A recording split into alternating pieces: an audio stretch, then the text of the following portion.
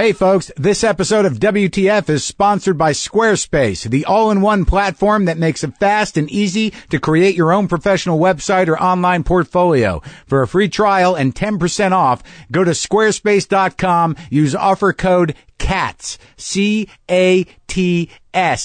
CATS. And also, I'm not sure if you've had the chance to catch Comedy Central's new show, Broad City, but you should do yourself a favor and watch it. The easiest way is probably on demand or on Comedy Central's website. The show has had great reviews on the Onion AV Club, Grantland, and a bunch of other sites. It stars two great female comics, Abby Jacobson and Alana Glazer. It has had appearances by Hannibal Buress, Fred Armisen, and is produced by Amy Poehler. It is a great show, and as always, good to see Comedy Central taking a chance on some young talent. All right, let's do an episode of WTF. You wanna? Okay, here we go. Lock the gate!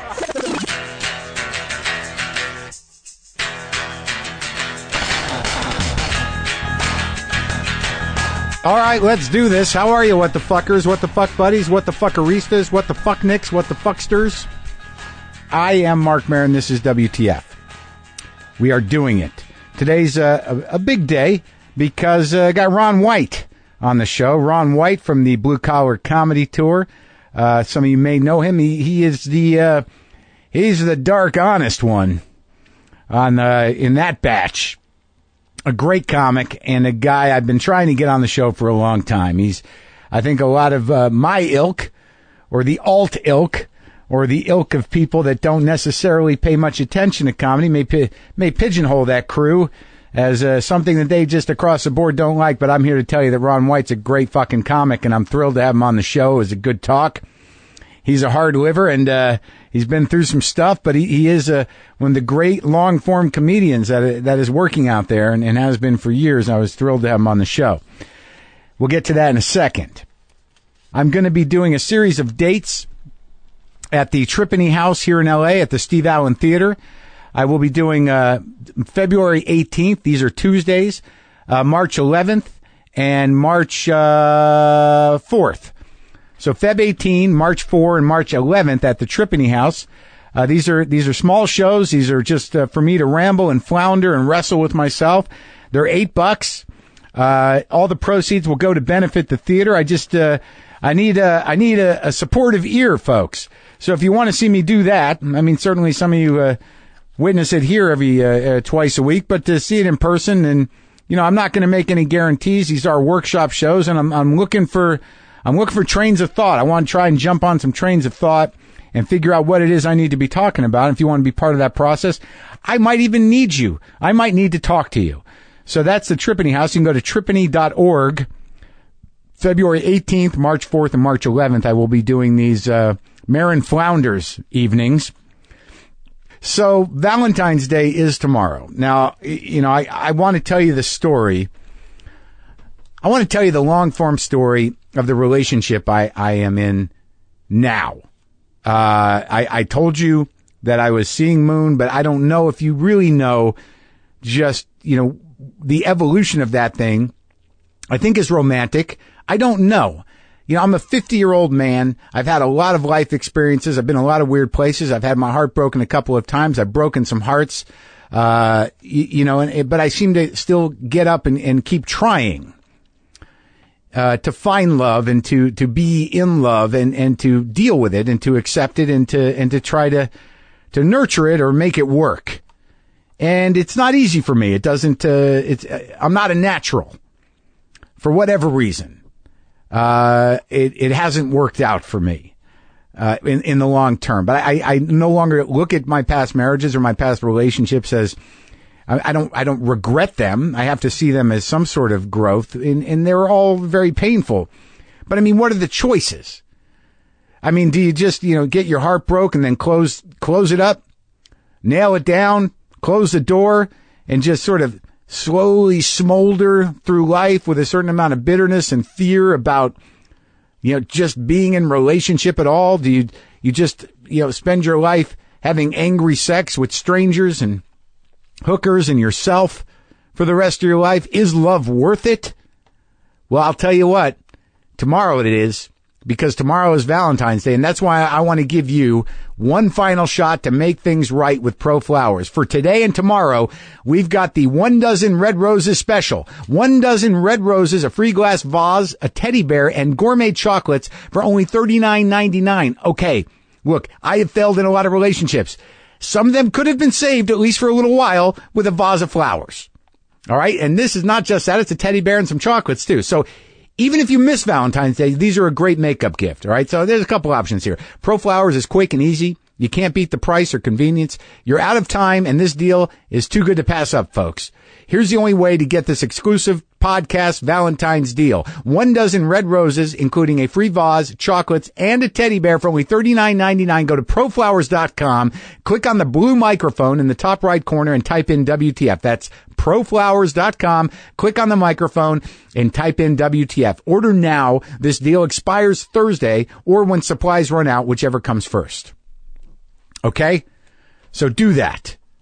It might buy you some time, but I don't know. I don't know where you're at with your thing. All of you know that I went through a difficult breakup this year or last year. It was heartbreaking for me, even though I was the one that decided to do it. And about 3 months after that or so, I went out to dinner with my old friend Moon Zappa, who many of you have heard on the show. Now, this is sort of I don't know, it's a romantic story, I guess. Now, the backstory of this romance, this grown-up romance that I'm finding myself in and deciding to talk to you about, is that, I met Moon Zappa probably in 1994-95, maybe a little before that, but I didn't really know it. I may not have registered it. But she was living in New York doing work for VH1, doing some other stuff, and she was coming out to comedy shows. And when I first met her, I was like, oh my fucking God. There was just this attraction. There was this chemistry. There was something undeniable, but I was out of my mind. I was a sweaty, drugged up wild man. Just sort of like, who is this Moon? Yeah, I want this. And, I was just paralyzed and completely into her. And, I was with somebody else. But at that time, given the nature of who I was and what was going on, that didn't necessarily stop me. I've been a bad man in my past. So I tried to make it work. I would go on the road. I remember I remember she faxed me pictures she drew once. So we were talking and we were engaged in a dialogue, and I was, beside myself. I was basically in love with her. 94, 95, this has got to be. But there was nothing I could do about it. I wasn't quite married to my first wife yet, but I was close, and, I was out of my mind. I was falling, horizontally falling through life. And I wanted to grab onto Moon Zappa because I felt it. There's a few people in your life, and you know who they are. If you're lucky, you're with them. But there's a few people in your life, and it doesn't necessarily happen once. I do not believe that there is only one person out there for everybody, and I know I'm not the only one that doesn't believe that. That's ridiculous. There's always people out there for you. It's just sometimes hard to find them, and sometimes it depends on where you are in your life. But I have been in love a few times, deeply, and she was one of them at that time, but there was nothing we could do about it. She couldn't handle me. I was with somebody else, and I was not ready to leave for somebody that couldn't handle me. I think we made out once, didn't go very far, and that was it. And then I went off and did my life.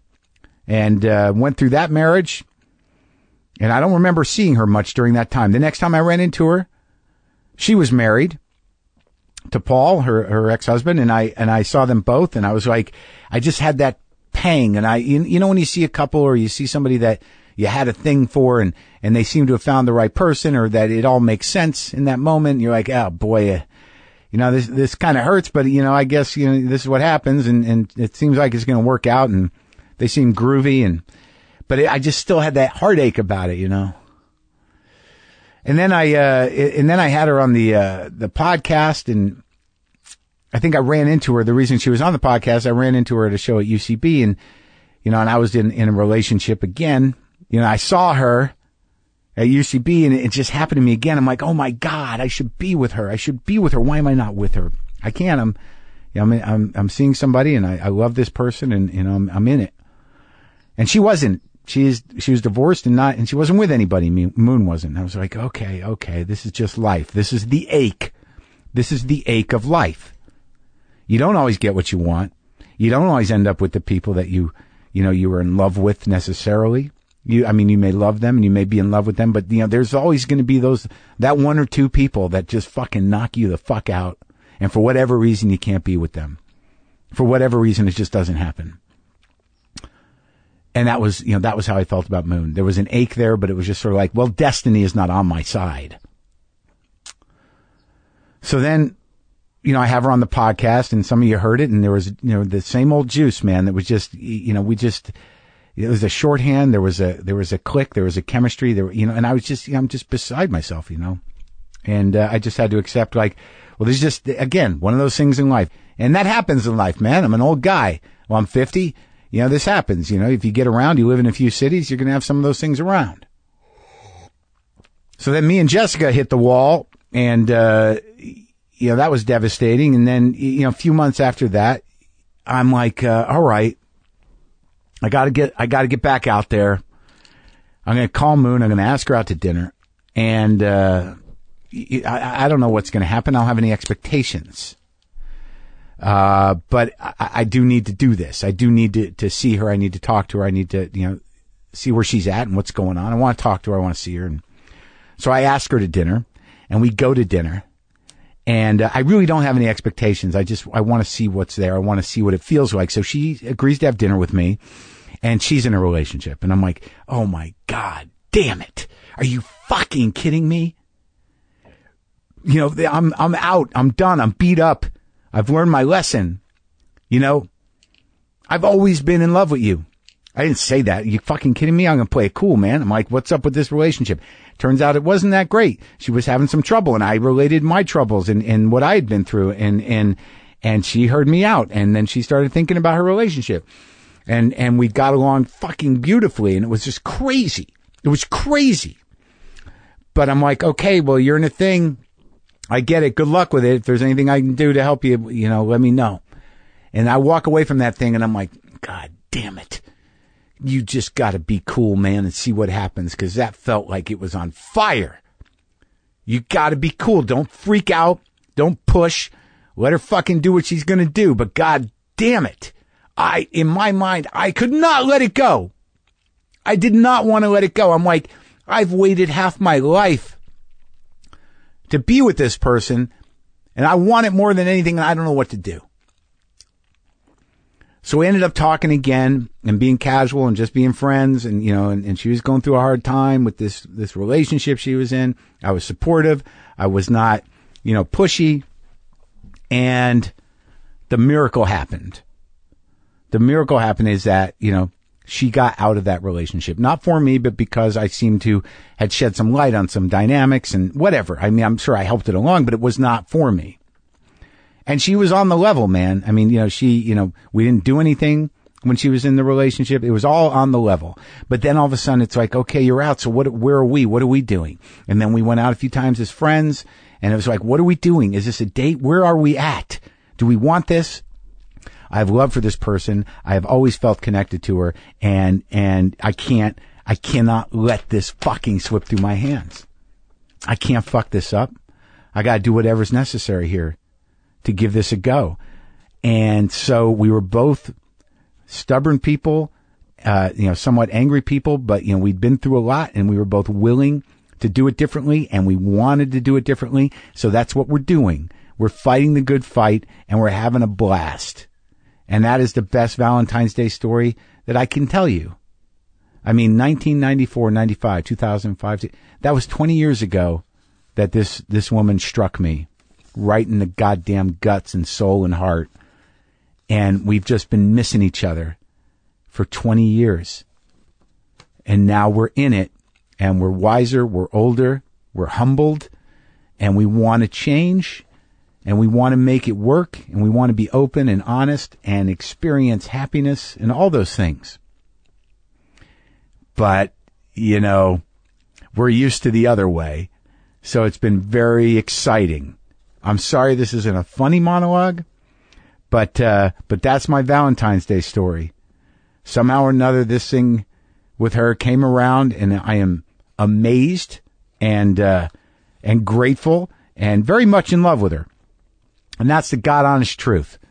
But every day I'm like, I don't want this to go bad. I don't know what I would do if this went bad. I will keep my heart as open as possible. And anytime I begin to do what I used to do that was destructive, I fucking try to put a kibosh on that and be as honest and open as possible and show up for this thing. There's a lot of crying involved. There's a lot of crying to keeping your heart open. Because when it comes right down to it, what are you going to do, man? What are you going to do? You going to cry or are you going to yell? Cry or yell? Try crying. She's crying and you didn't cause it. So how about everybody cries? And maybe that's just the way feelings feel when your default is anger. Maybe that's what's under it. It's okay. Just cry a little bit. Just cry with each other until you start laughing. Love is a fucked up, funny thing. But I tell you, it can be amazing if you let it in. I'm not necessarily great at that, but happy Valentine's Day.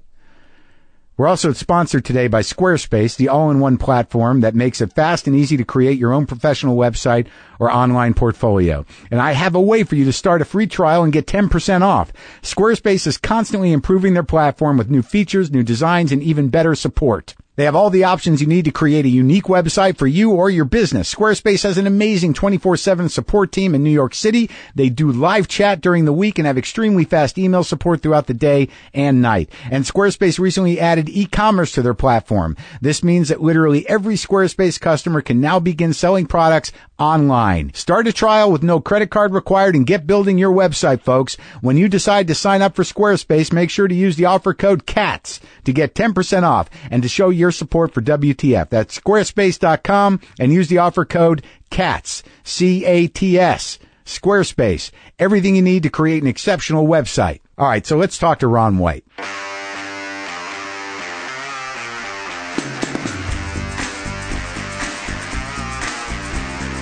Ron White, I've been trying to get you on this fucking show for a long time.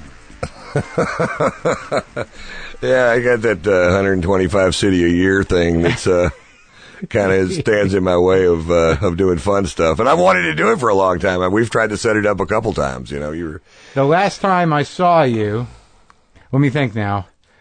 Years ago, you and I were at Montreal. We were on the same showcase. Absolutely. The Remember These Old Guys showcase. Right. Maybe something will happen for these guys someday again.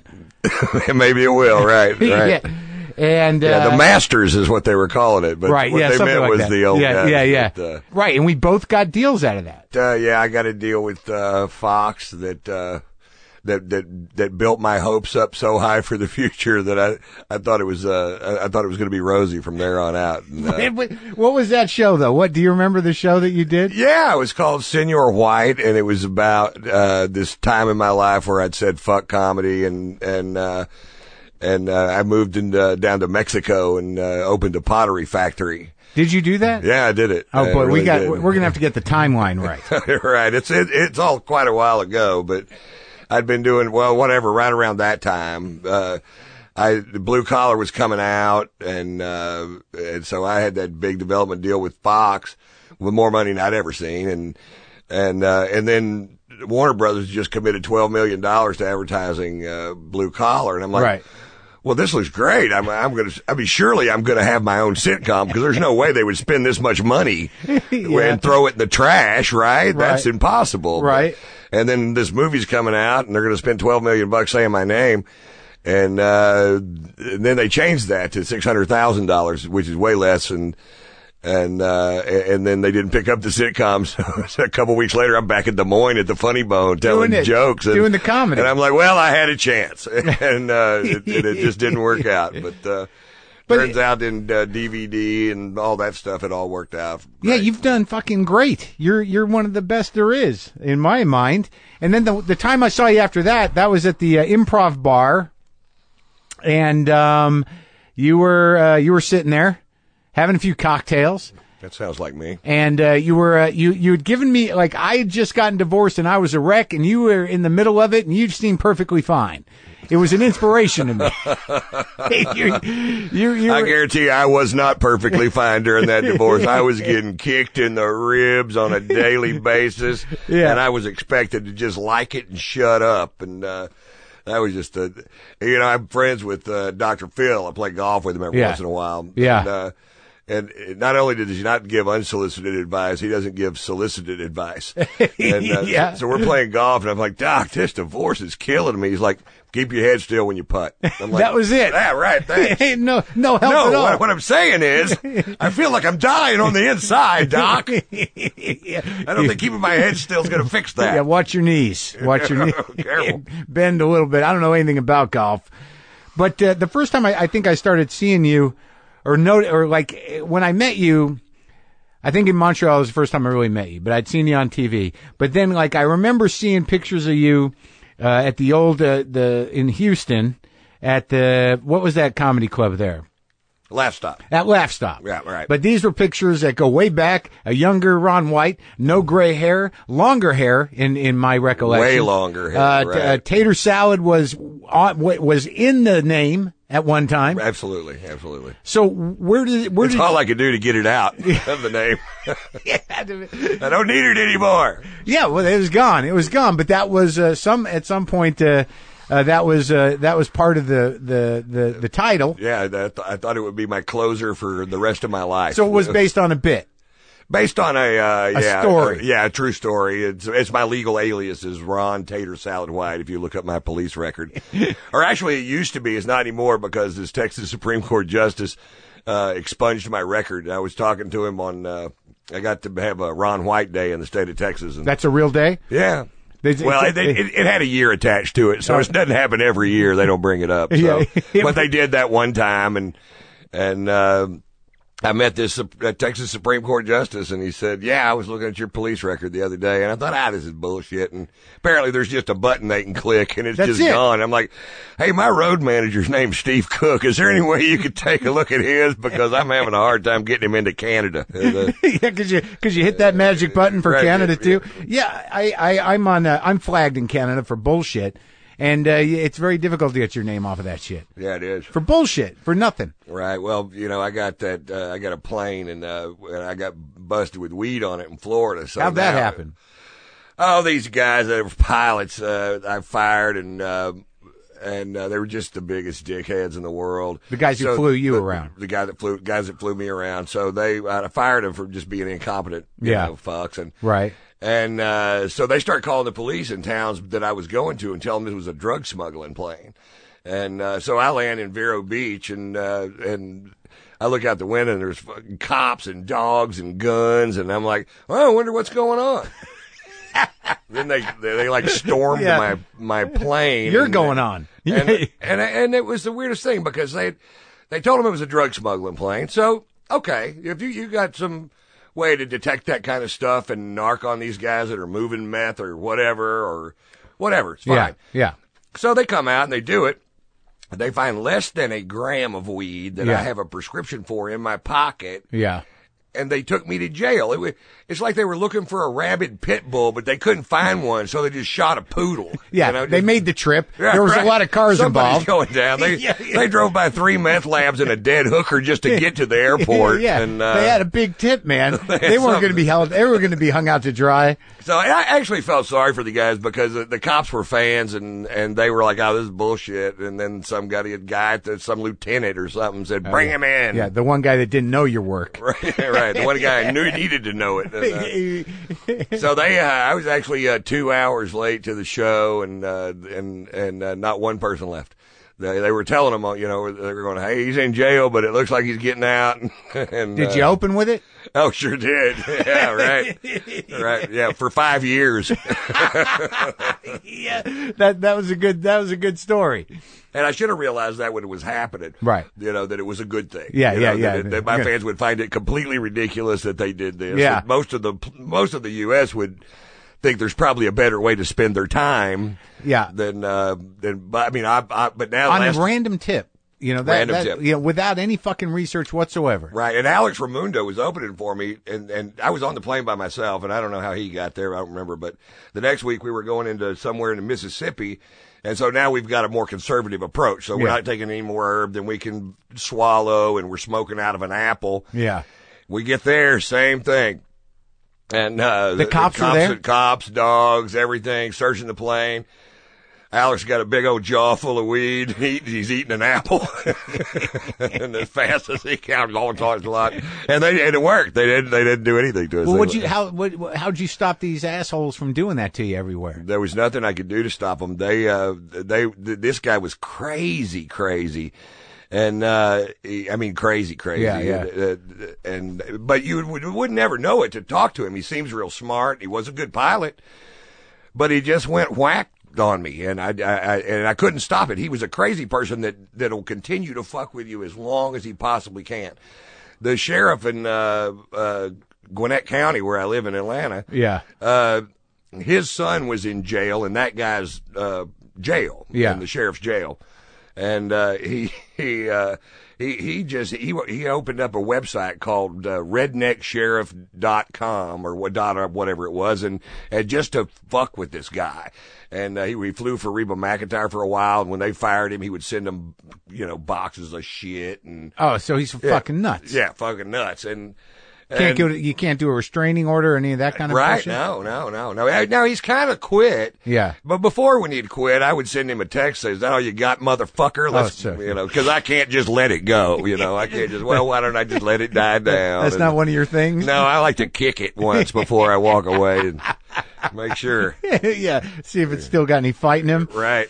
So you started in Texas. You grew up in Texas. Yeah, I was born in a little dirt town in northwest Texas called Fritch. What's that near? Anything? No, it's north of Amarillo, about 60 miles up in the Panhandle. Why was your family up there? My father worked for Phillips Petroleum, and Phillips, Texas, is up there, which is where their original refinery was. Was he working on a drilling rig or in the factory? No, in the refinery. Yeah, they went there as ditch diggers. Living your folks in tents. did? My dad did, and his family. Like the Dust Bowl business? Pretty much, yeah. Like digging ditches for what? Yeah, well, oddly enough, my grandmother moved to the Panhandle of northwest Texas at the turn of the last century in a covered wagon. My grandmother.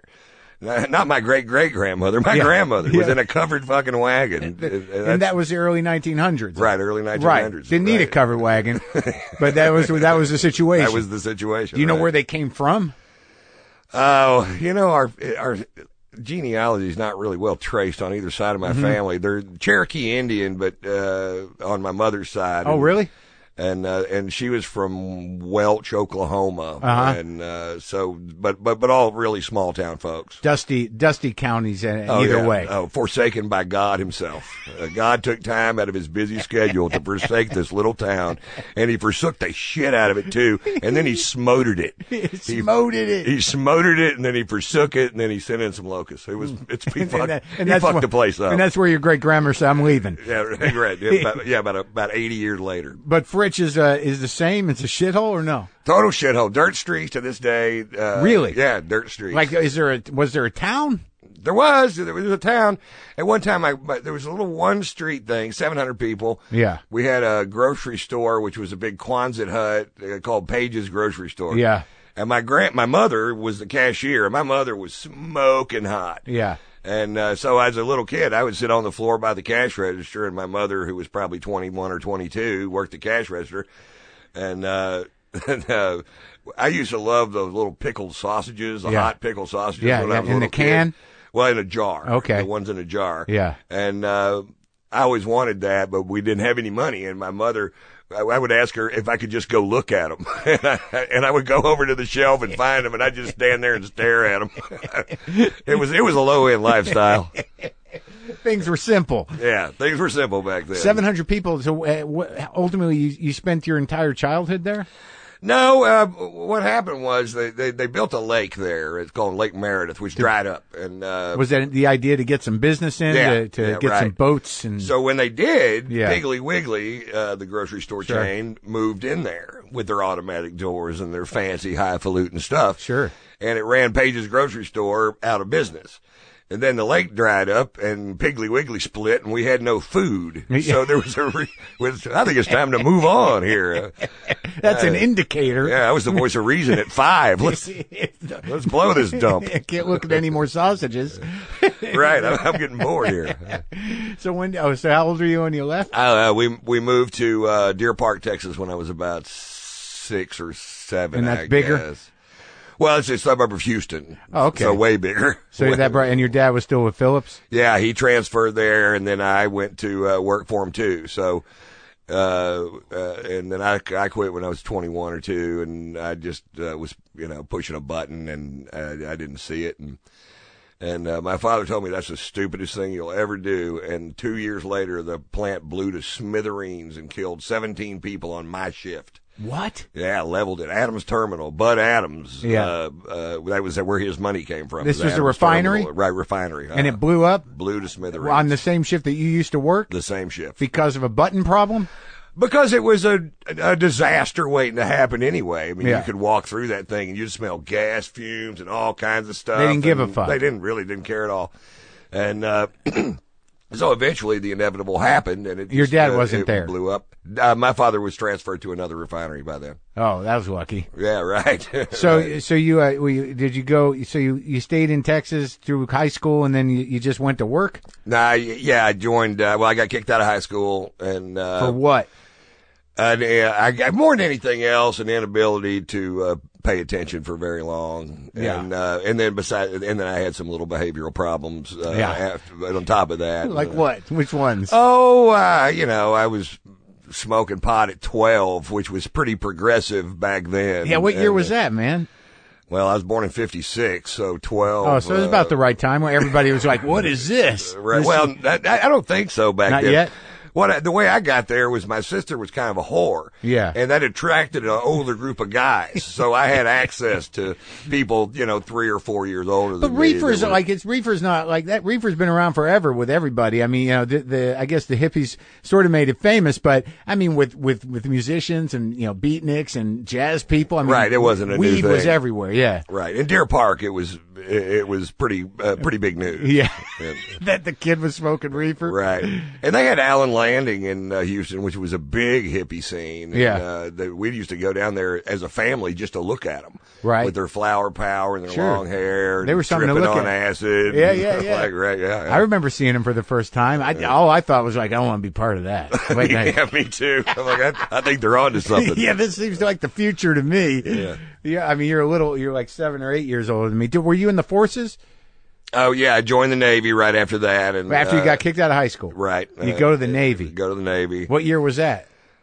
74 or 5, I guess. So we were out of the game by then. There's a paused period in terms of wars, right?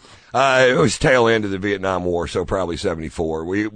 Our little boat was called the USS Conserver, which a few years ago they had to spend $100,000 to sink it. And that's how useless this boat was. It was commissioned in 36 and had. You got bad luck with equipment. I know. Refineries, boats. Yeah, right. All of them. Cell phones, all of them. What was your job on the boat? Like I was a quartermaster, which is in the Navy is a navigator. And I tested real high. I had really off the chart math skills, and but outside of that, there was really no other shining light. But if you test, you take that test, and then it shows you a big list of where your score is, what you can do, and mine was fine. So I got that. I got a pretty good job. Where'd you go on the boat? I was stationed at Pearl Harbor on Oahu. And then we went on Westpac to the Philippines and all kinds of stops over there, Hong Kong and Korea. It took us 31 days to get from Hawaii to Korea. That's what a piece of shit this boat was. 31 days and of slow fucking. Did you enjoy it at all, though? You know what? I didn't mind it. But by then I was eating acid on the boat. On the boat. Really? And, yeah. And just smoking. It's just unbelievable weed. Not unbelievable today, but back then those Maui tops were really off the charts. So were the other dudes with you? You're just all hanging out on the boat, tripping balls? We're tripping balls, smoking weed, and then eventually we got into a little bit of heroin over in Hong Kong, and then they did a random drug check on the ship, and I came up positive. And back then there just wasn't any other drug, but in Hong Kong you could find heroin, and you could take like a tip of a match and split it 8 ways. And because it was so powerful. So yeah. How'd you do it? Just snorted it. Yeah. And so anyway, I came up positive for that. So they flew me on a medevac flight in a big cargo plane with no windows from Iwakuni, Japan to Guam, and then to the Naval Air Station in San Diego, where they had the Naval Drug Rehabilitation Center. So they put you in rehab. They put me in rehab, where all the drugs were. That's where the good drugs. That's where we found the really good drugs, and so that didn't work out very well. So they gave me an honorable discharge with under medical conditions, and so with full benefits, and really, and kicked me out after 18 months and 3 days of service. And you have to do at least 18 months to get your. So you got benefits. 18 months and 3 days, and you get VA benefits now. Well, I don't know what they are, but if I wanted them, I guess so. I could go to a VA hospital or something like that. My first house was bought on a VA loan. And, really? Uh-huh. That's a good story, because they didn't fucking. They didn't read the fine print. But they didn't rail you either. No, they didn't. They really didn't. And that's I guess that after Vietnam, the bar had been set fairly high for what a real fuck up was in the sense of drugs and whatever. I mean, right. I can't even imagine what they dealt with during that war in terms of people coming back, in terms of drugs, in terms of everything else. Well, a lot of those drug avenues were left open right. after the war. A lot of there were people that still were running drugs out of South Vietnam, military, military operations. Right. I mean, they were not. They didn't have a genuine flag or anything, but it was the same guys that were there going, "Hey, well, why don't we just keep on doing this?" Oh, I see what you mean. Once they got out of the forces, they were like, "We open these channels. Why close down the shop?" Right? No, nobody said anything. Yeah, we can still get on a plane. Right? Oh, that's unbelievable. So then after that, you went to the refinery, and then what were what was the life plan, Ron? What was the life plan early on? Did you get married? Oh, my overall plan was maybe something neat will happen. That was my that was my retirement plan. Yeah, I'll wait it out. Yeah, see if something neat doesn't happen, and so it turned out by chance that it did. That it ended up being it's still going. I'm still doing 125 cities a year, so it's still working. But you started in Houston? I started in Dallas. Or Arlington, Texas. What year was that? At the Funny Bone? 86. Well, what the hell were you doing previous to that? Just hanging around? Well, then I had a real drug problem from in my late teens to early 20s. I was probated to a drug abuse program. What was that drug? What was that drug? That was a mixture of almost anything. Yeah. But I did have to go through a period of time where I really liked needles, and I was fucked up. I mean, I was lost. I didn't know which way to go. I was having a hard time finding my way through the landscape of life, as most people do. And the needles are not they don't help. That's not a good journey. Right? No. So I needed to quit. And what were you banging? Speed? More speed than anything else, and I never started doing heroin again, and which I only did about 3 times ever in my whole life. You're lucky that didn't take. Right, yeah, because that's a hard one to kick. I mean, speed, you're usually exhausted by the time you you have to stop. Yeah, so and I never really had a budget for cocaine. It was my lack of money that kept me alive, because if I would have had unlimited cash then, who the fuck knows? Right, yeah, it would have been over. So you're doing that quick. Shitty biker speed. Yeah, well, for the most part. Yeah. There was some pharmaceutical stuff, and I just can't remember. The Placid was a barbiturate. Painkiller. Yeah, barbiturate, Placidyls. Right. Yeah. Oh, so you really... I used to call the dents in my car Placidents. So you were a warrior. I had I was taking a run at it. Yeah. So, I was in that program for like 3 years. So, oh, really? Yeah. So, and that was a state program kind of deal, or? It was called the Palmer Drug Abuse Program. It was independent, kind of a 12-step deal, but like one different step. Right. Or that they were taking credit for the whole thing. They took one step out. Yeah. It's an 11-step program. Yeah. So, no, they added one. Was that your folks doing? I mean, did they, were they? No, that was the court's doing. The court made me go to it. Too many Placidents? Yeah, too many Placidents. And so when I got out of that, and I went back to smoking pot, but never went back to anything else, and drinking. And, which I've kept up a thorough throughout the years. Yeah, you still are hard at work at that. Right. I did an interview this morning. Somebody said, well, there's a big rumor that you quit drinking. And I said, well, go on YouTube and you can see footage of me fully dressed in a suit with a cigar and scotch diving into a mermaid tank. So you're not real sober when you start diving into the mermaid tank. You got some bad information there. Right. You got some bad information. Well, do you ever think about stopping? Oh, I did for about 6 months a few years ago. I was going through the divorce, and right before I got into that divorce, that's the second divorce. I was second or third. There was that tall chick. I can never remember her name, and Jennifer or Betty. Do you have kids? Something. I do. I have a 23-year-old son named Marshall, who's so you've been married kid. 2 or 3 times, and you got 1 kid. I've been married 3 times, but another relationship that was pretty long that I never married. So now I'm married to Alex Raimundo's. Do you know Alex? I think I met him. Yeah, probably. He's been around here for a while. It's his sister. He and I started to stand up together, and his sister's just a beast of a singer, as good as it gets. And you think you got this one right now? I don't know. It seemed like it till earlier today. I was like, oh, no. She walked out of the door crying and slammed the door. So I'm like, well, this isn't going great, is it? It's a day-to-day thing, huh? No, I love her to death, and I really believe in her. And I've just never met a more talented human being. And well, that's beautiful, She man. buzzes around here doing voice work, but her band is stellar, and she's got a set of pipes that we spent our holidays with Brian Johnson.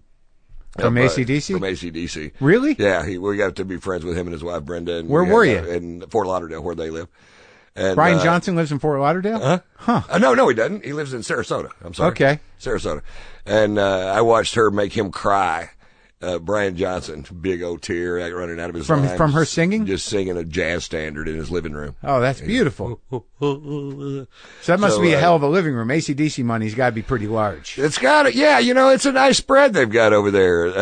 It's got just this killer bar that's a pub. Just a big English pub in the house, and above it in stained glass windows above the door it says "For those about to rock." I'm like, I love this place, man. I love AC/DC. Yeah, me too. And I don't think I could even. I don't know that because of his hat that I could identify that man. I think I've only seen the lower part of his face. Yeah, he's not a very big guy. None of them are. Is he British? Yeah. And the rest are Australian. Yeah, I think so. So were they all hanging around? Were you hanging around with Angus? No, they really, they really don't like each other very much. Oh, really? It's like that? But Brian is a great guy.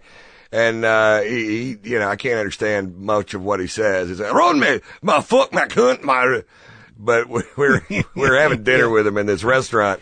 And there were like 8 of us at our table, and we were loud and drunk. And there were 2 other tables in there, more tables than that, but they take care of Brian. They love him in that town. Yeah. Everywhere he goes, people are just go crazy about royalty, him. man. Right, he is. And so we're over there, we're being loud, and there was a couple over there, and this guy, who pretty big guy, comes over to us, and he goes, very, very huffy with his chest puffed out. Yeah. He goes, I've taken my girlfriend out for her birthday, and I would appreciate it if you'd quit using the F word. And Brian goes, "What if I quit using the F word? How would I tell you to fuck off?" How did that play? Yeah, right. Did that? Well, they got a little. The guy got a little loud, and then they threw him out for questioning our language. Yeah, don't fuck with Brian. Yeah, don't fuck with Brian. Whatever you do. So when you started in Dallas, who were the guys? I mean, you got cleaned up and you bounced around. Then what was the incentive to do stand up? I mean, where'd that come from? They built a comedy club between where I lived and where I worked, selling windows and doors, and the guy that I worked with at the time, Sam Bartholomew, he went to the first open mic night, and he came down to the office the next day, and he goes, "Hey, you're funnier than these guys. You should go do this." And so here we are, 27 years later. So who was who'd you start out with in Dallas that are still around? Ed Yeager was there. I mean, I don't know anybody that was still around. Really? Yeah.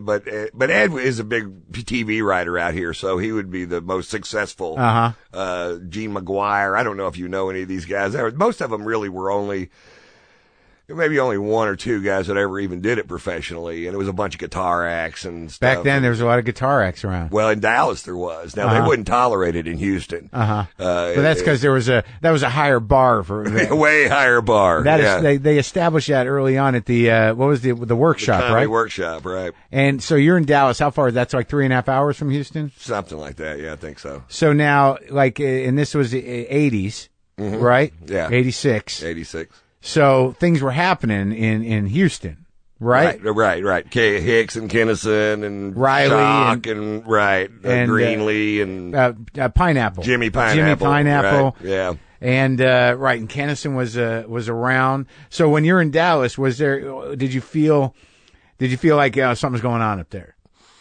You know what? I knew really early on that I was very comfortable there, on stage doing stand up. And I had done other stage related things before, because when I actually went to work for the drug abuse program. And so I became their primary public speaker. And so I would go around every day to high schools full of kids and tell my life story of addiction. And it got funnier and funnier and funnier. And and I was so comfortable doing it. Were you killing with the high school kids? I was. I could make them think. I could make them laugh. It was great. And so when I started doing stand up years later, when I was 29, I wasn't near as afraid of it probably as a lot of guys were. And I got to where I could kill. I only had 4 minutes, but the 4 minutes I figured out how to make it go. Was it one story? I think it was 4 stories in the 1 minute, in the 4 minutes. Because you were always long form, right? You weren't doing jokes. Oh, no. Always, it's always been hard for me to take off and land quickly. Yeah. I've always prepared to do, and still do. I'm always a little out of my element whenever I pop into a comedy club to do a 10-minute set, because I'm just so used to getting into it. Right. There's no way to establish yourself. And, it's going to take about 5, even though you are this huge act now, I mean, for you to get started, it's about 8 minutes, right? Yeah. I just wind in it pretty slowly. And, so, but more than anything else, it's just, I'm just used to just big venues and with, with just full of my fans. Yeah. And that'll let me get away with, I mean, you still got to bring it. Right. But they're there to laugh at me. They paid to do it. So, they're usually pretty soft. So when you did Houston, when you would go up there to work at that, did you work at the workshop and at the, I went there and did sets, and then I ended up working at the Laugh Stop. I never worked at the other one.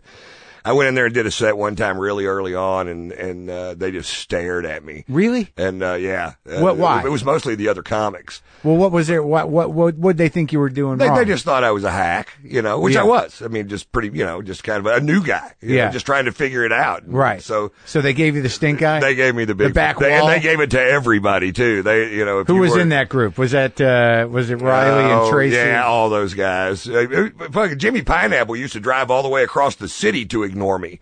So he'd go to a club I was working in and sit at the bar and not pay attention to me. Huh. Isn't it weird, man? Yeah, it is weird. But Pineapple's always been crazy. But they're all crazy. You're crazy. Yeah, the ones that are still around. Right. But when I saw pictures of you at the Laugh Stop, it was long hair, you had a mustache. Right. I've had more looks than Madonna. But you leveled off. I mean, this has been it for a while. Yeah, right. I was always a rock guy. And they were always trying to kind of push me into a country thing because of the way I talk. But, I came up. Who was trying to push you? Well, it just seemed like that the crowds were more responsive if I put it on a little bit. Uh-huh. And so you have all kinds of temptations, when you start doing stand up to find an easier way to do it. And my manager there, a guy named JP Williams, who's as big a prick as has ever lived. And he's Foxworthy's manager, and Larry the Cable Guy's manager. He was, and Bill's, and mine. Yeah. And but he prefers, a lapdog type of client. He doesn't like anybody that tells him what they think. And so we got in a big fight. But he was trying to get me to be more like Bill and Jeff and Dan. You got to be corporate clean. And I'm like, I don't think I do. I think the only thing that matters is that I'm true to my nature. Because that's what they make a connection with when I'm myself. And there's plenty of people out there that smoke and drink and like to go listen to live music and all the shit I like. So I'm going to be myself and see who dances. So that was a discussion you had when you started in with those guys. With him, that was the direction he wanted me to go. So before that, though, were you friends with Bill, with Hicks at all? No, I knew him, but I was just a goo-goo-eyed, fan. But he was a kid, right, when you met him? Pretty much? No, he was maybe 27 or 8 when I met him. I mean, his legend had been around comedy longer than that for sure. But by the time I met him, I probably didn't know him for 6 years before he died. And so I would just come out to every time he'd do a set. Yeah. And like all the other comics, you know, and sit back there in wonderment and go, I suck. I'm the worst. What am I doing? Right. Yeah, he must have been something to see then. I would have liked to have seen him in Texas, really. Because that was really, that's where it all sort of started for him. Right, and he that's probably, where he had the biggest following. But he used to do really, really well at the Laugh Stop in Austin. Yeah, I've worked that room. Yeah. I've worked the front room and the back room, depending on the size of the crowd, right? I tell you what, I always worked there, and I always did well there, but I couldn't draw 40 people. I mean, it just, and now they could put just a little thing on the on their website saying there's going to be a special guest, and if they know I'm in town, because I won't let them use my name if I still got tickets to sell over here. Yeah. I'm really just trying to work out some new stuff. Yeah. And so they, then they get 150 people, and I'm like, well, we couldn't beg 150 people to come see me at one time, and that's a good feeling, isn't it? Yeah, it's very, it's great, and then I get to, I'm shooting the Salute to the Troops 4, which is something I do on the 18th. Is it 18th? February 19th. 19th, right? And that's going to be live on CMT. It's not going to be live, thank God. I did something live for him this year, and it was nerve-wracking and unnecessary. Why? What happened? Oh, it was just a stupid award show that they asked me to do, and you hosted it? I hosted it, and they wanted to do it live for some reason. And the day before, the monitor went out 5 times. And I'm like, well, if this happens tomorrow, I'm fucked because I'm not off book with any of this shit except the monologue. You mean the prompter? The prompter, yeah. Right. Just would go completely out. Right. And then, so that just made me tense and feel anxiety and stuff. And Did you drink more? I drank. I don't know if I drank more, but I drank. And they, I'm really, I don't hate country music. Yeah. But I really just don't listen to much of it. Right. So the new stuff really, or ever? The new stuff at all. Yeah. And, but not because, basically it's rock and roll. Sure. They're screaming guitars on every yeah. song. It's all changed into pop music. Right. Into popular music. You're exactly right. So when they ask me questions, they really think that I have this deep knowledge of country music when I do have a deep knowledge of rock and roll, but not country. And they ask me, what country tunes are you playing these days? And I'm like, well, the Allman Brothers, is that a country band at all, or what is that?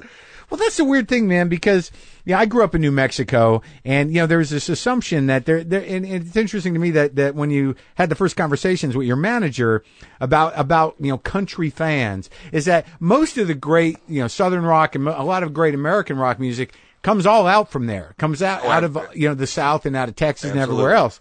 But there is this weird separation that there's a type of consumer, a type of fan that, country music fans have gotten this weird kind of rednecky reputation, but most of them are rock guys at heart. Oh, the bands themselves? Well, the bands, of course they are. And even the fans, though. It's weird. There's nobody, I can't imagine there are people that only listen to fucking country music. Is that true? Oh, yeah. Yeah. Oh, definitely. There are those people. Oh, yeah, tons of them. It's the biggest they sell more country albums than they do rap albums. That's the biggest demographic of music, the money they make. And those people, you're telling me they didn't listen to Bob Seger, they didn't listen to, I don't know why I picked Bob Seger, because he's a big crossover. And Absolutely. They must have. I guarantee you the bass player played for him, because all those guys are session guys that came from rock and couldn't make a living doing rock, so they moved to Nashville. So they changed country to rock. Right. So they made a transformation to a place they fit and get a job. And, isn't that something, man? And just mega talented guys. I mean, I know a lot of them and I have a lot of respect from them. We're good friends with the guys from Rascal Flatts just because we end up at the same place a lot. And they're great guys. And uber talented. They're, Gary LaVox or whatever his name is just one of the best singers. Where do you live? Alive. Montecito. Oh, you live in town. I thought you had a place in Atlanta or somewhere. I do. Oh, you do? Yeah. You like Georgia? I like it. I like Georgia fine. It's pretty. Its proximity to the eastern seaboard is, So it's just practicality while you're there? Yeah. Uh-huh. Yeah, because you just can't. It's hard to hit all those cities from over here. You got an extra day of travel going and coming. Right. If you come out of L.A. So. Right. Now, okay, so you did stand-up for how long before? Because, I did one of my first middle weeks for Foxworthy, long before the redneck thing. Right. He was just a guy telling stories. I remember he closed with some bit about, someone, I don't know if it was his dad or him. He was, all fucked up on a boat that was on a trailer. Right. Now, I don't know how far back that goes. Long way. Right. A long way back. But he's always a sweet guy, and he's become something very different. But he was just a comic. Yeah. He was just the redneck thing had not taken hold. How long were you doing straight up storytelling stand up before these guys approached you, and how did that happen? Well, I met Jeff the first day I did stand up. Uh-huh. Jeff was the headliner in the Arlington Funny Bone that week, and he was at the Fort Worth Funny 86. Bone in 86. Yeah, so I met him in like 89 or 90. Right. And he was a headliner. Right. So, he was the headliner that week, but but you couldn't fly home. You had to do both those clubs. They weren't going to fly you back home, and you weren't going to fly yourself back home. So he came out to open mic. And I went up there and did my 4 minutes, and he came up to me afterwards and goes, "Hey man, you're really funny, but you need to put the punchline at the end of the joke."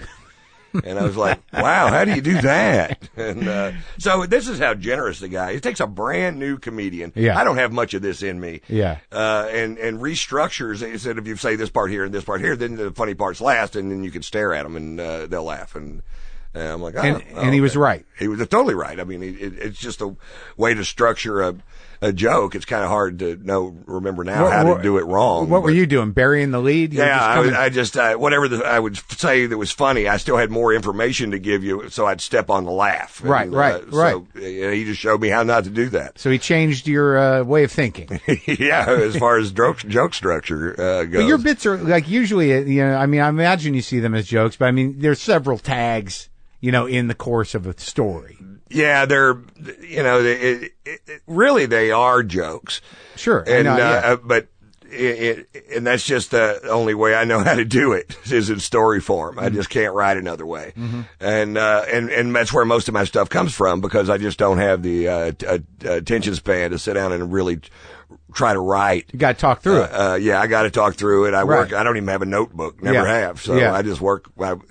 It wanders into my head, the funny stuff, and then I keep doing it, and that's one of the reasons I do an ass load of shows because it's hard to do this part time and stay sharp at it. It's hard for me. I got to keep all that information floating at the top. And, right. Because the longer I go, the deeper it sinks. And, right. Or you lose hours. I mean, because I do it the same way. I'm just a conversationalist. So then, if you're not having the conversation, you don't know what the fuck you're talking about.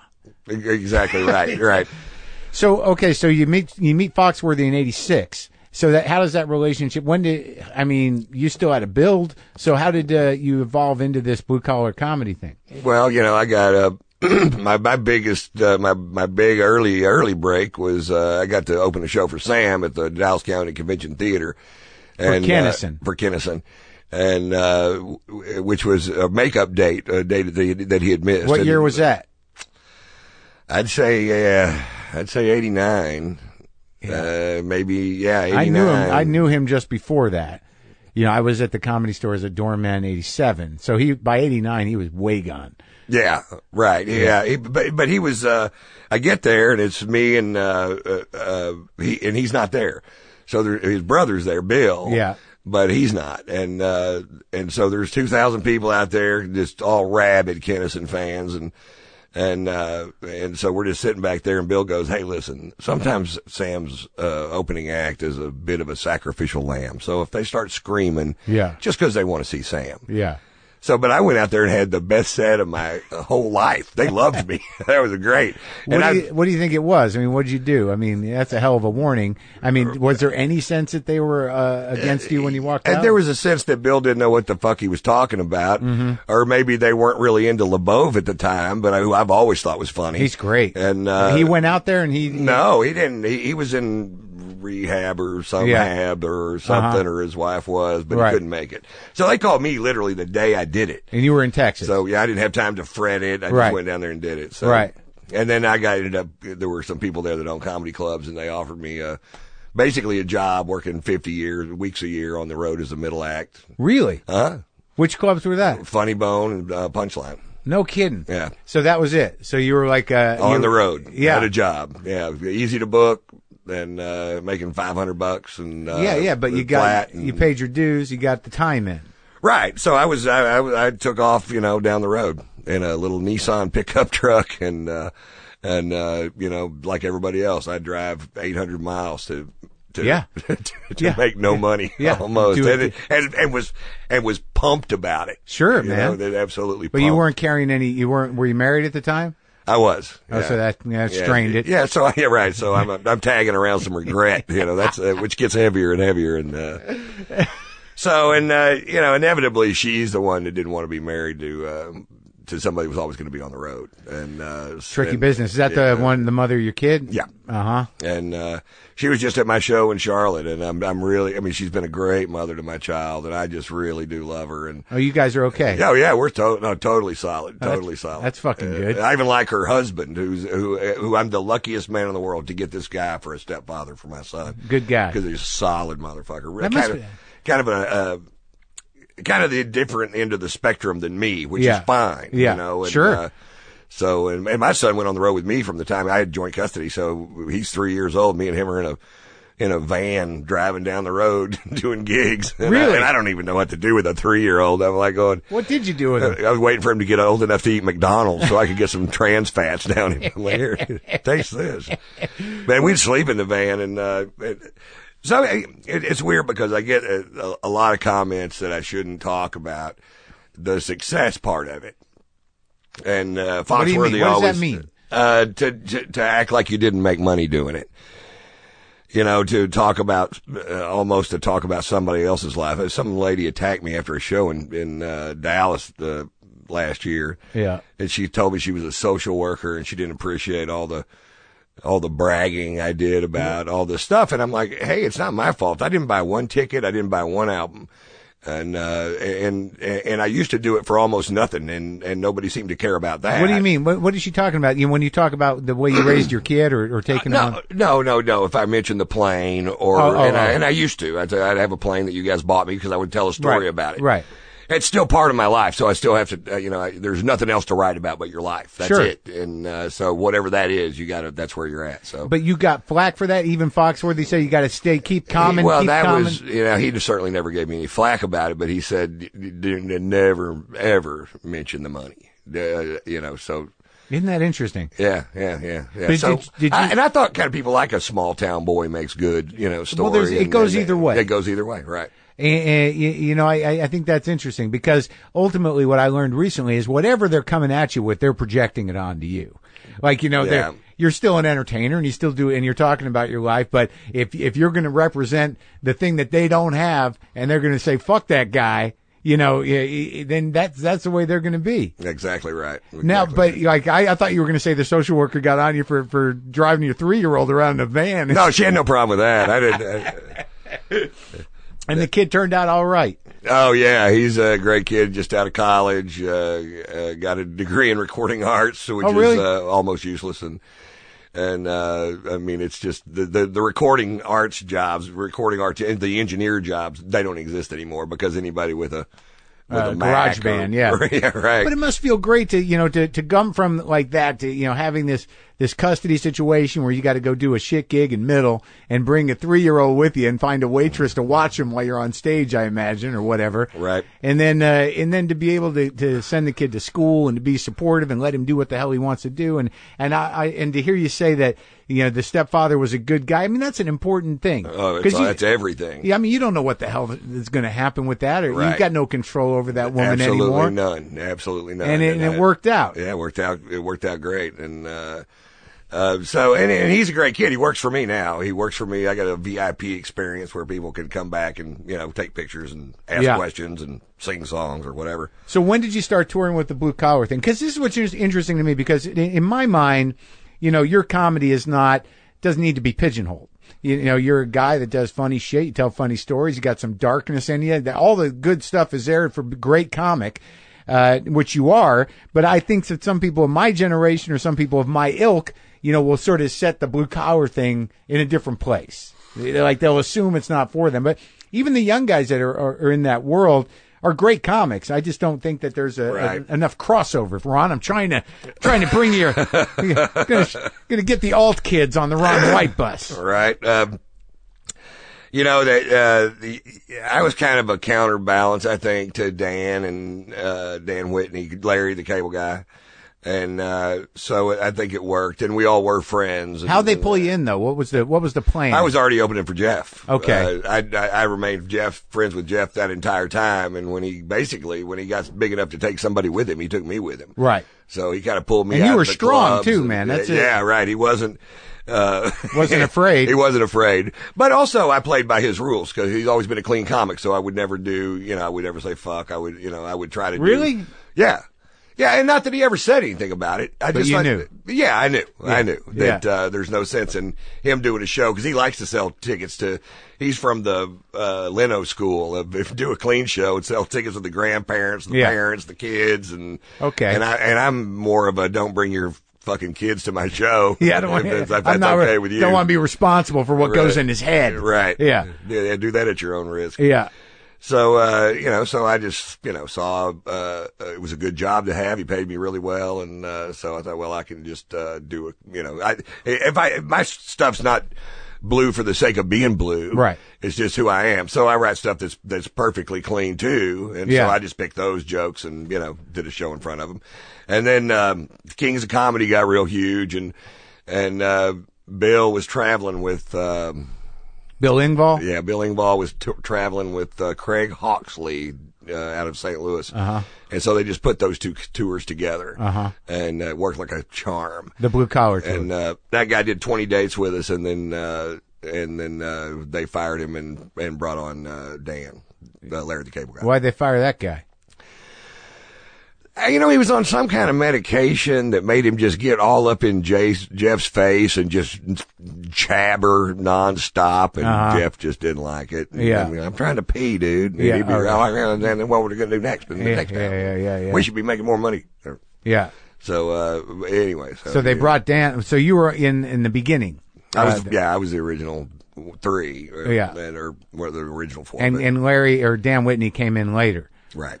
And then that became huge. Huge. It couldn't have been I don't know. I know Larry's got some flack, from other comedians. And, about what? Well, because he made an assload of money, but because if he wouldn't have been successful, nobody would have cared what he was doing. I kind of remember him when he was just Dan Whitney. Yeah. Kind of like at the Comedy Store in the late 80s. Right. And he just had that, kind of long, permy hair. Right. And he was just a comic. Right. And he was a nice guy. But he got some flack for, I don't know if it was hack flack or that they didn't like the character. I mean, I never felt it really. He's got pretty good jokes, and and the whole thing works. I never had that, but I guess there was some backlash for some reason. Yeah, but overall, he's a great pace, rhythm, and timing comedian. Yeah. I mean, I couldn't figure out a way to make all that stuff work.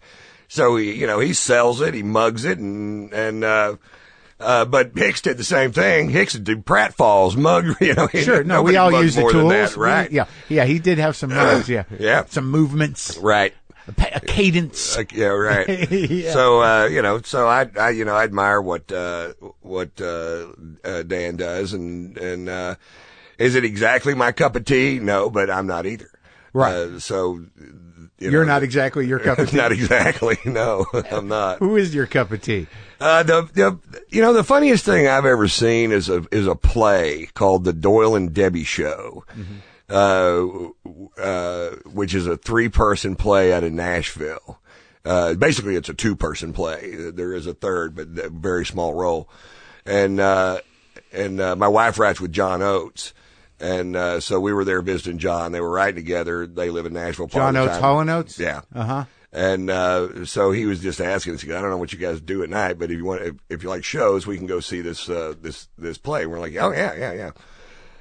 I mean, I laughed so hard. I didn't think I could laugh that hard again. Wow. I really didn't. Because we're all so cynical. Right, exactly. And this guy, the guy, it's a guy and a girl, and the guy wrote it all, and he just caught me from an angle I didn't see coming at all, and just beat me to death. I mean, I thought I was going to fall out of my chair. I was laughing so hard. Feels good, right? Oh, it felt amazing. Yeah. It really did. And now I've seen it 2 other times, and then my wife and I got married, and we opened the ceremony with an 1 and 40-minute play. We brought the Doyle and Debbie Show into the wedding in front of 350 people, and because I always want people to see it, but you have to go to Nashville to see it, so that nobody ever does. Uh-huh. And I thought, well, fuck it, And, you can bring it to the wedding. We're bringing it to the wedding, and it was quite a production. Our friends from Europe were going, "So the fuck is this?" It just makes no sense at all. But it's really Insider, and you think it's going to be a parody, and they're both such good singers that I was okay with that. I'm like, all right, yeah. But it's not. It's a dark, twisted tale. Yeah, and just brilliantly put together, and I don't know what he'll ever do with it. I was trying to get him to go to because he plays Zanies on Tuesday night. That's where that play is. It used to be a place called the Station Inn, which was a 100-year-old bar downtown, and but he should be in Vegas with it. Yeah. So do you ever drop into Zanies? Yeah. I did a set. When we did Salute to the Troops, we went in there and ran it. Oh, you did? Yeah. That's a good club, man. Yeah, it is. I've been playing it for years. I used to play it 2 or 3 times a year. You played all those clubs. Oh, every one of them, man, forever. Was it for 16 years, 17 years of straight up, Was it mostly the Southern Circuit, or you did all of it, right? I mean, because Well, wherever the reach of the Funny Bone chain was, right? That goes all the way up to Ohio too, right? Yeah, Pittsburgh, and so. But I never did Yoder gigs, which I think are one-nighters up there. Sure, and I never did any of those. And then the Punchline at one time had 6 clubs, and so I worked those twice a year, and then Funny Bone had 21 clubs. So you were set. Yeah, until they figured out that I had nowhere else to work, and they cut my money by 1/3 and took away my airfare, which is when I quit comedy and moved to Mexico. You said, fuck them. Fuck you. Eat a steaming bowl of fuck. And you'd been at it how long by that point? Oh, I don't know, about 15 or 16 years, I guess. That was when the boom crashed. They said, these guys will do it for anything. Right. And you said, fuck you, and you moved to Mexico. Moved to Mexico. Right. And I still work. I still open for Jeff. Right. And so I would. How the hell do you move to Mexico? Just move down there, man. And that's it? Move down you don't there. Need papers or nothing? Well, right. Now you need a vest, but. Right. But you can live there if you want to. And your big idea was what? Pottery. It was me making a fortune at the border. But what happened was, it turns out my product was heavy and fragile, which is a horrible combination. When you got to put it on a truck. Yeah. So you bought a factory from somebody, or you? No, it wasn't even what it was really a big, huge art studio where I would, my girlfriend at the time would teach. We did this stuff right here. And two existing pieces of pottery. So we didn't make the pottery. Oh, so we just did this application type of thing. Oh, you got terracotta pots. Yeah, right. And then you put glued shit on it. Right, glued shit on it. But it was beautiful. I mean, and now. Whose idea was that, Ron? Was that her idea? No, it wasn't. It was, she would make this stuff, and it takes forever to make. And then she would go to an art show, and she'd sell it in 3 hours. And, but then it would take her 6 months to make another pile of it to go sell. So I just thought, well, why didn't somebody go to Mexico and train a room full of people how to do this? And it was I won't trade the experience for anything, and I still love Mexico, and my wife is Mexican. And I think that's, and Lori, my ex-wife, and Marshall's mother was, I'm like, he's 5, and I'm like, we're going to Mexico. Yeah. And you're going to need to just put him on a plane. I'll be at the other end. And, she's like, what? Kid had a hell of experience growing up and getting out traveling in. But, Did you make some money doing it? No. How long were you there for?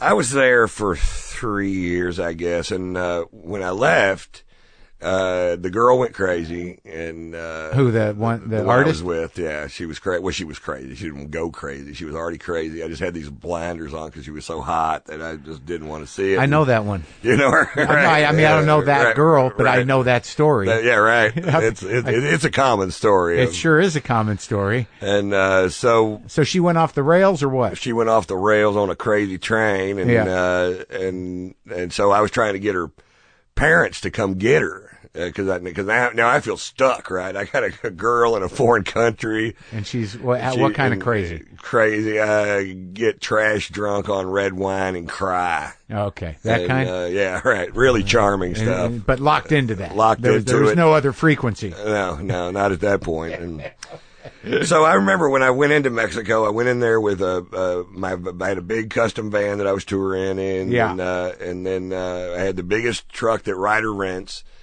And the biggest trailer that Ryder rents behind the truck. Yeah. And I left 3 years later, and the exact same equipment just pointed the different direction, going, well, that didn't work out worth a shit. And,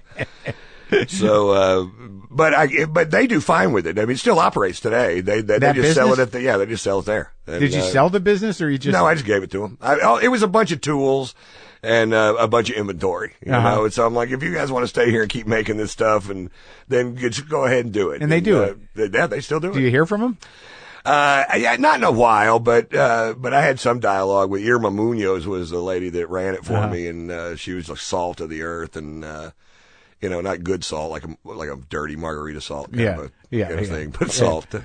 So she was great, and all the ladies that lived in this little colonia, came down there and what part of Mexico? Jobs. Reynosa, across from McAllen, Texas. Is that a beach?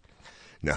It's just Mexico. No, it's just a dusty little old dried up Mexican town. There's an interesting relationship between Texas and Mexico. Oh, absolutely. I lost my virginity in Mexico at a whorehouse in Tijuana when I was 18. Yeah. At 18? Yeah. So you waited a while.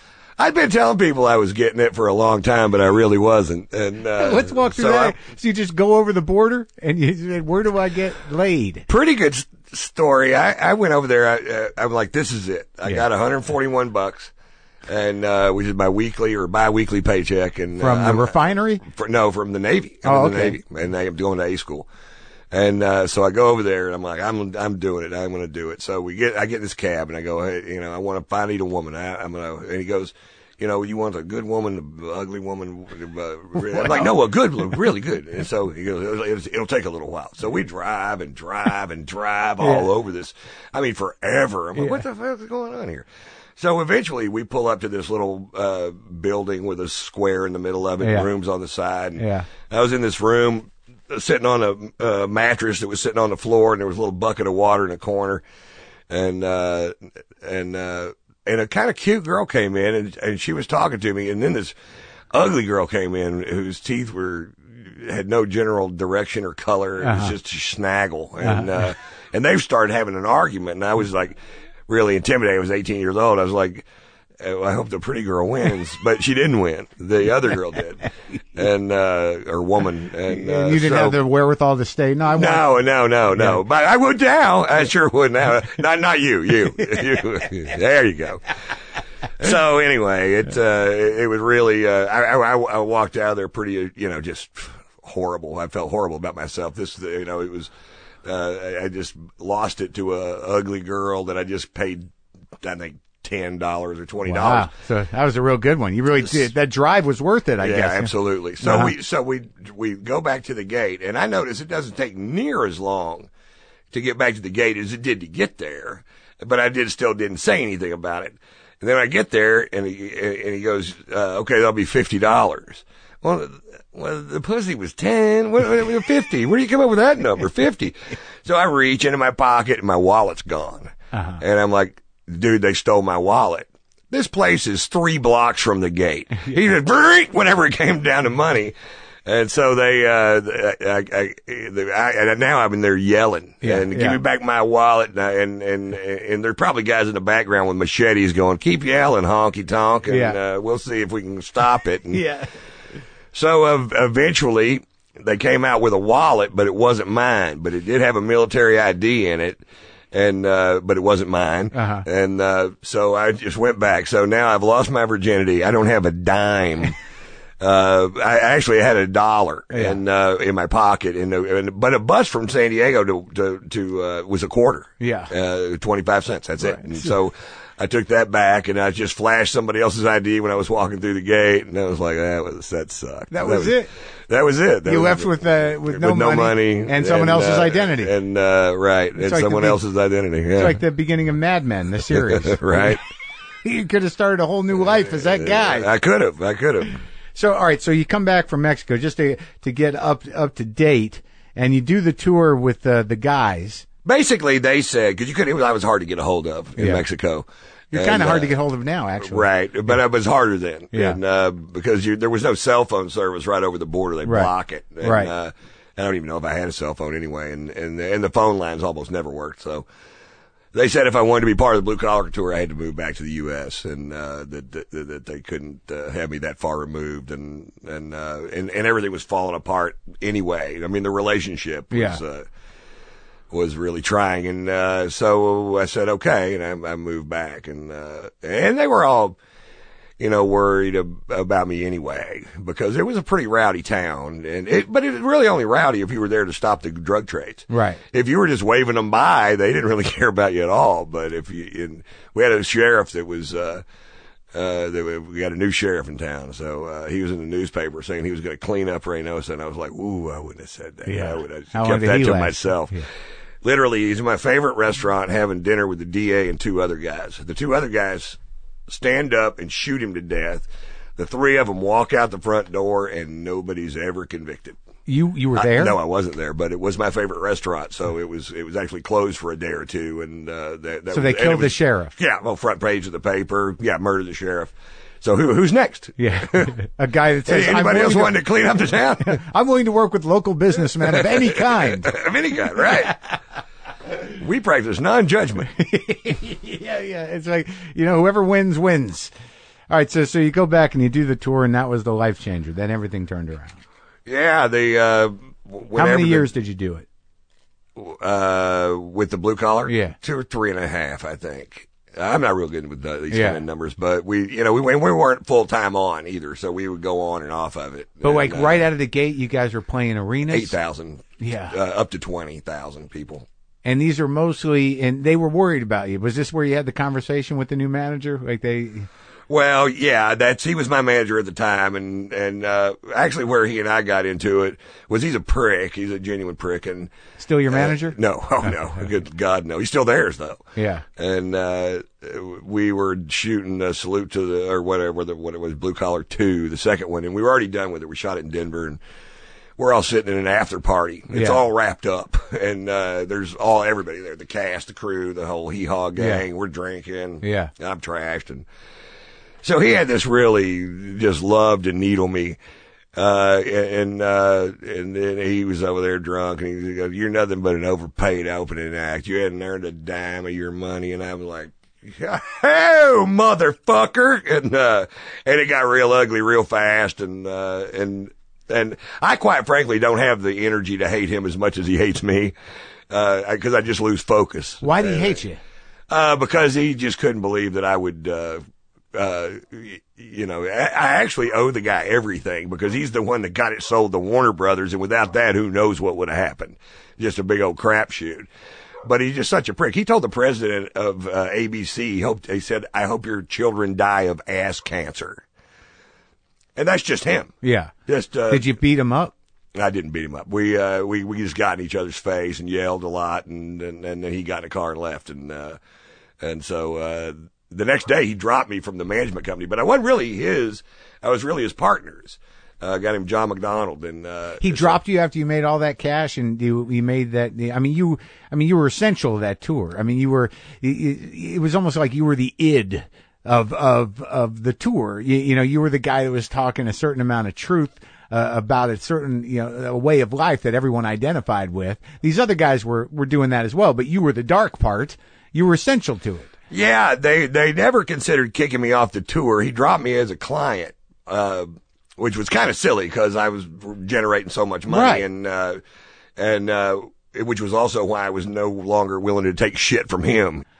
So that's kind of the way it broke up. And I mean, whenever we did like 3.5 years together, we still hold attendance records at the where the Predators play hockey in Nashville, 23,000 people, and other people have sold it out, but not with that small a stage. And we had it in the middle, with just which was ridiculous, ridiculously big. It was too big. And in a general sense, your fans are good people. Yeah, I like them. I like them. I when I first started doing the meet and greet thing, I didn't go into that really excited about doing it, and but it turns out it's pretty interesting to find out what they wonder about me. And what is the general thing? Are you okay, Ron? Right. Pull out of it. Just pull out of it. I can't. I've tried. Yeah. But yeah, they're nice people, and they just want to love on me. That's all. They just want to love on me. And you can handle it. Yeah. If I can let them love on me for a little while, and and then you get to the wild drunk chicks that are, your wife standing there and they're still going, come on, let's go. Well, that's great, man. So that whole tour established you as a solo act, and now you just do your own thing. What are you pulling now, people-wise, consistently? Well, I was in Houston, and I think my average crowd's around 2,300. Yeah. I think is about what it is. And, but this weekend we did Houston and Austin to 12,000 people. So we did 3,000 seaters, sold out 4 shows. That's great, man. 2 in Houston, 2 in Austin. And at one time I sold out 5 of those shows in Houston. So by yourself? By myself, yeah. And what do you think the drop off is? You change it up, don't you? I change it up all the time, but it's just I'm not the new big thing, right? And so my fan base is huge, and there's plenty of them, and it still goes just really well. But it's not 06 and 07 or and 05. I think were bigger, but it's good, still great. And do you do Vegas? 9 weekends a year at the Mirage. That's good, right? So I'm actually going. Yeah, it is. I'm going there this weekend and doing my regular show, and then on Wednesday we're doing the big CMT salute show to the troops with. Gabriel Iglesias is going to be there. Kathleen Madigan's doing it. Josh Blue, Roy Wood Jr., and Geechee Guy. Do you know Geechee? Yeah, I know the name. I don't think I've ever met that guy, but I've been hearing his name for as long as I remember. Right. He's been around for as long as you can remember. Straight up jokes. Yeah. Very old school. I mean, old school stuff. It's delightful. Yeah, that's not. Well, yeah, you got to mix it up. Do you still generate all your own shit, or? I would say I'm my head writer. Yeah. I guess so. But you can't. I had 16 years to write the first record. Right. And you don't have 16 years to write the second one. So there's 2 of my friends that.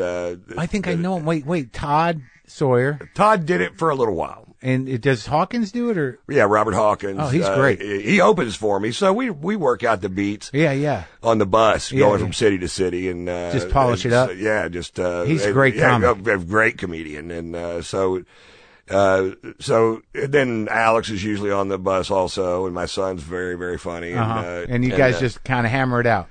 That's fucking great. It's like a traveling writer's room. Yeah, kind of. Yeah. I used to throw these what I called writers' retreats, but that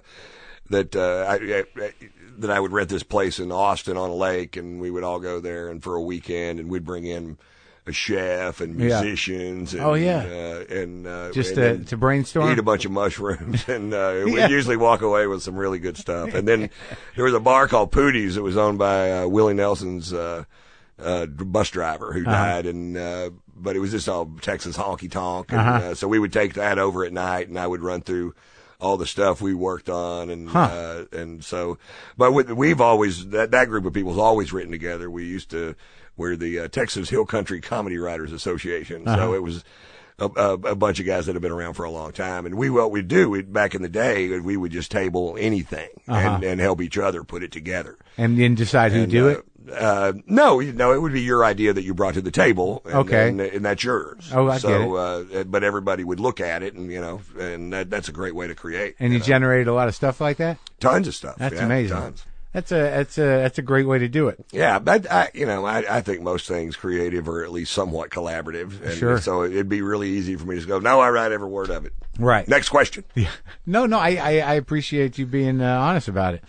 Now I wish somebody could just write it and work out the beats on it and hand it to me, but that doesn't happen at all. It doesn't work that way. So now, in terms of to finish up, in terms of the reputation and also how you move through your shows, I mean, have there been times where you didn't judge the amount of scotch correctly? Yeah. Yeah, the last time I was at the Funny Bone, I was at the Funny Bone in Columbus, and it was one of my last comedy club gigs, and I had been banned from there for 10 years for getting caught making out with the manager's girlfriend in the women's bathroom. Okay. That night I drank too much. Yeah, right. Yeah. And made some good choices about location. I didn't think he was there, or I wouldn't have done it. Yeah. So, and he'd been there all night. That's the funny thing, right? Right. So anyway, they banned me for a long time, and I was really good friends with that staff, and I fucked up. It was my fault. It was inappropriate as it could possibly be. Sure. And I still blame it on her, but still, So I come back. Give yourself a break, Ron. Yeah, right. I come back and they hire me back. The club's new and that one in the mall. Yeah. And so on Saturday, most of the staff that was there when I was there before was at a wedding, so they all came in on Saturday to say hi to me. Yeah. And because I used to party with those kids like crazy. Yeah. And so there's a 3-show night, and I get there, and the bartender is one of the guys that I really hung out with a lot. He gives me a big old glass of scotch, and I'm jacking with everybody. And I got to the third show. The third show, I'm like, ooh, and I'm gonna go check and see where he's at. So I go in there to look to see where the middle act's at, and I can't get the two images of him within 10 feet of each other, straining. I'm like, that's bad. That is horrible. And I went up there, and I was repeating jokes. Oh. It was just the ugliest, shittiest thing. And I'm like, well, there goes the next 10 years. So it turns out the guy was doing the money in the back, never saw it. So I'm like, that was great. Oh, that's good, man. Great, so that was the third show, though, right? That was the third show. Oh, fuck it. On a Friday or Saturday? Saturday. Yeah. No, it's going to happen. Yeah, you're there for 8 hours. Yeah, you don't know what you've done, what you whiskey, haven't done. Right. Yeah. It all blurs together. Yeah, but usually you can gauge it pretty well. Yeah, normally, now it's, I just drink. I have a tequila. My brother-in-law and I have a tequila, and you just do it on one shot. I just I take it on stage with me and I just sip on it. Oh, okay. It's the tequila's outstanding. So smooth. It's actually some of the best tequila in the world. I think. What kind? Might as well sell it. The brand is Number Juan, and JUAN, and it's we make a silver, a reposado, and an extra añejo, and you make it. It's ours. It's our right. Well, the distillery is in Mexico. So you're a tequila guy now? I mean, this is your brand. This is my brand. I own it with my brother-in-law. I don't even know what tequila's made of. It's made out of agave, cactus. So they got a cactus farm down there, an agave farm? It's, Jalisco, Mexico. This is all tequila is made there. It's like champagne. If it's not made in the Champagne region, you can't call it champagne. Okay. So there's a huge volcano. Tequila is the name of it. Yeah. And it's gigantic. And all the land around it, hundreds of square miles is just covered up with blue agave. And just by nature of the soil, because of the rock, volcanic ash. It's always been there. And I didn't know that. Yeah, so now there's actually a Tequila Mexico, and my distillery's in the next town. So did you find like a master distiller? Did you had to interview guys? The way we did it, the way Alex had been working on it for 4 years and trying to find something, and so we found this guy that was a master distiller, a real artisan, and he was making a high-end tequila that they just sold at the resorts in Mexico City, and under a different name, and but that's all he did. And so it was very expensive, $150 a bottle in the resorts, or $200 a bottle. And so that company that he did that for dropped him and opened their own distillery. And so he had that distillery, but no place to put this beautiful tequila. So we came in and negotiated with him to let us bring it to the United States, and which took a while, because that's their livelihood too. And they don't know a couple of, even though, Alex is from Mexico and he speaks fluent Spanish. So, but it took him a while to trust us enough with it. And then it was all his project, and I said to myself, if he gets it on the shelf, and then maybe I'll wade in, and so he did, and waded in. And, wow! So it's fun. I mean, it's a blast. We were down there. Our distillery's so little and dusty, and all these big gigantic things are around us, but they don't make better tequila. That's fucking awesome. It's a great story. Yeah, you're in the booze business. It makes total sense. Right. We were at Specs Liquor in Austin and Specs Liquor in Houston this weekend signing bottles, and so other comics have book signings. I have booze signings. It's completely fitting, Ron. Yeah, right. Why not? Well, congratulations, man. It was great talking to you. Hey, thank you very much it's great we finally got together. I'm thrilled, man. I love you, man. I love you too. That's good. Oh, that's cute.